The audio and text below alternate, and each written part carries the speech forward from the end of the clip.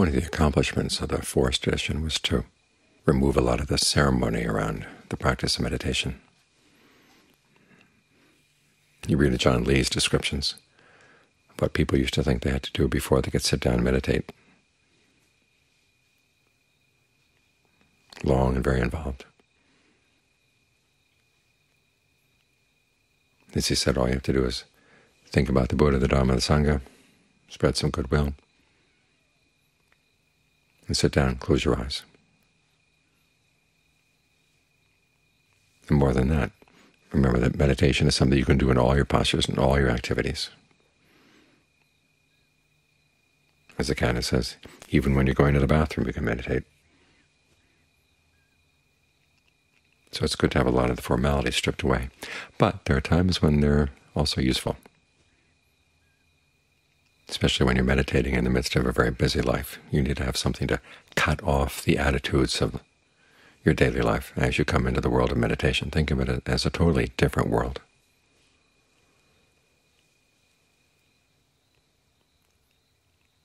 And it's also not a luxury. There's a tendency we have to think that our daily responsibilities in terms of our jobs and our family are something we really have to do. They're what's necessary in life. And meditation is something nice if you can have time for it. And even if you have a little time for it, you find that your other concerns start to invade your meditation time because they're pressing. They tell you they're important, or you tell yourself that they're important. And so a good part of the meditation is not just the technique, learning how to stay with the breath and so forth, but it's having the right attitude. That the most essential work in life is getting your mind in good shape. And it's not just for the sake of meeting your quarterly targets or having a little time to relax from your real work. The meditations are the real work. The state of your mind is going to determine so much in your life, above and beyond your daily work, even your relationships with other people, because there's an awful lot that goes on in the mind, in that area of the mind that nobody else can touch, nobody else can know. In other words, your mind, your body as you experience them from within. And that's where all the big issues are.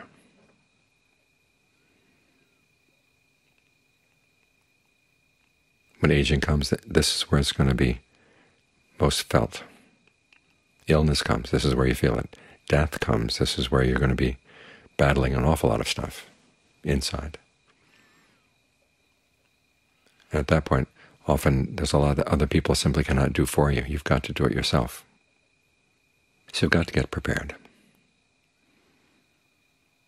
That's one reason to give priority to the meditation. The other is simply that this is, as a John Sawat used to like to say so often, is a very high-level work. It's a real honor to be able to meditate. You're doing something noble. And there's so much in life that requires that you do things that are, I wouldn't say necessarily ignoble, but at least just very ordinary. But this is something special.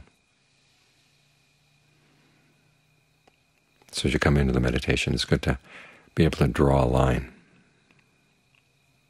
and say, now that we're going to do formal meditation, nothing from outside is going to be able to come in. There's nothing's going to be allowed in.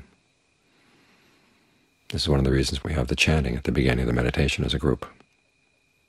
Think about the Buddha, the Dhamma, the Sangha, spreading goodwill. Chants having to do with the body, chants having to do with contemplation of death. These are often called the four guardian meditations. They're guardian meditations because they protect you from a lot of your defilements. But they also protect your space as you're getting ready to settle down with the breath. You're entering a world here with a different set of values,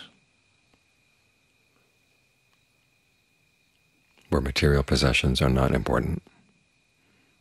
Your relationships are not important, except for the relationship of the mind to itself. And so it's good to have a few things to mark the fact that you are switching your priorities, you are switching your values. where your ability to understand your mind comes first. Your ability to get some control over your thoughts comes first.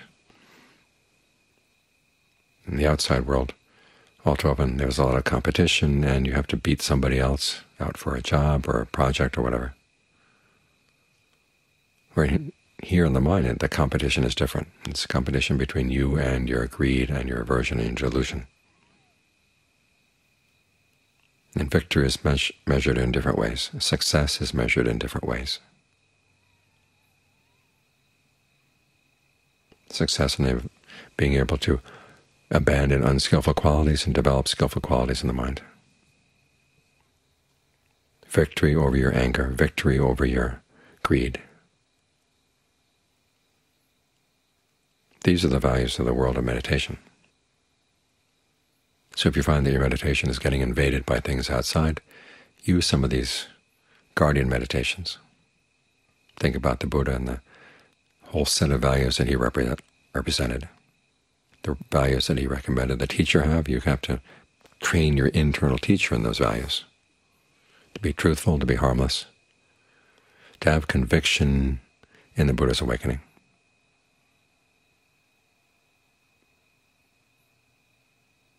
Be virtuous, generous, wise. And think about the qualities that he would look for in a student. The student had to be honest and observant.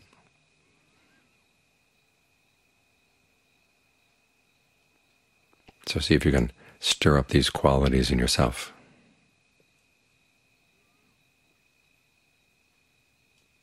And then bring them to the breath. It's in this way the attitude plays a huge role in how well the meditation is going to go.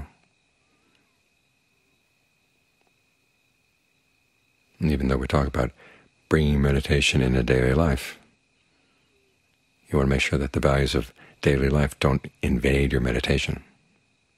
It is a separate set of values here.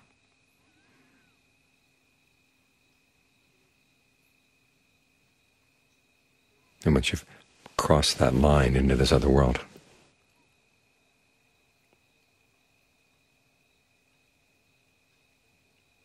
you want to adopt those values for yourself. When I first went to Thailand, my very first day, the very first trip to Thailand, woke up, looked out of my hotel window.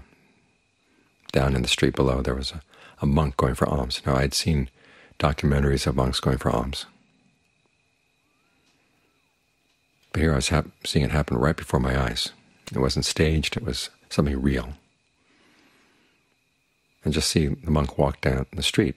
He stopped a woman who was fixing up some merchandise in front of her store, stopped for a bit, went into the store, came back, put some food in his bowl, then he went on. It was all very quiet. It was almost surreptitious.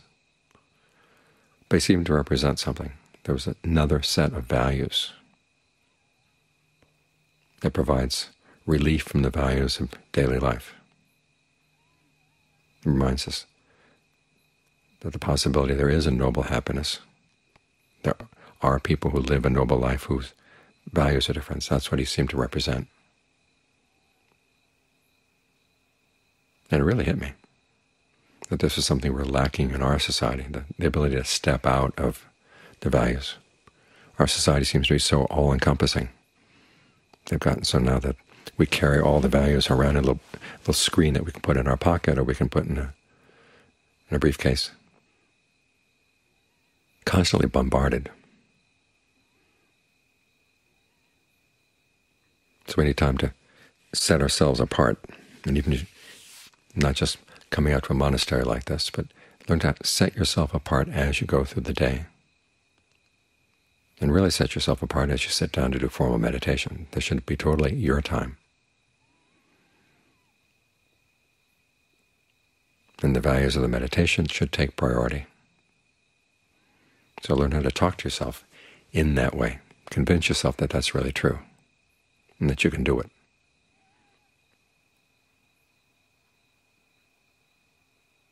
Because it's then that you got your priorities right.